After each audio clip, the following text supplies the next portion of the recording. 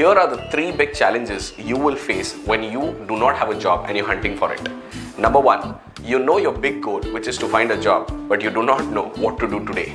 Number 2, you have understood how to go ahead and find a job, but you have discipline issues. And number 3, you're struggling for a system to find out how can I systematically approach a new job. Well, if you're somebody like that, keep following me on this videos, is because I'm going to give you lots and lots of tips on how do you go ahead and find out a new job for yourself.